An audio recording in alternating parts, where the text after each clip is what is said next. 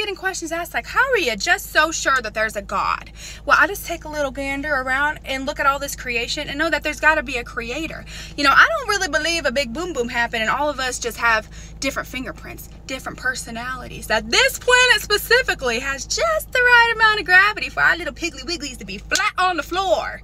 The only thing I really haven't found much of a purpose for are flies, but you know, I do serve a perfect God, so I'm sure he made like a perfect design for it, but I just can't stand them.